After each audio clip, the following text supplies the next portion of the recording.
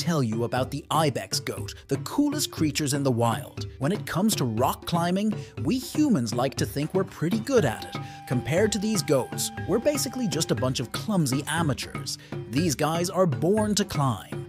With their specially designed hooves that can grip onto even the tiniest of ledges, and their strong leg muscles that can propel them upwards with ease, they make scaling sheer cliffs and rocky mountains look like a walk in the park. But what really blows my mind is the fact that they can do all of this at high altitudes, where the air is thin and it's harder to breathe. But why they have to do that? For food, of course.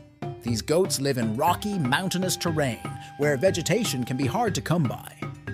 By climbing up to higher elevations, they can access fresh shoots and leaves that other animals can't reach. These goats are also trying to avoid predators. Let's face it, if you're a goat, there are a lot of things out there that want to eat you. And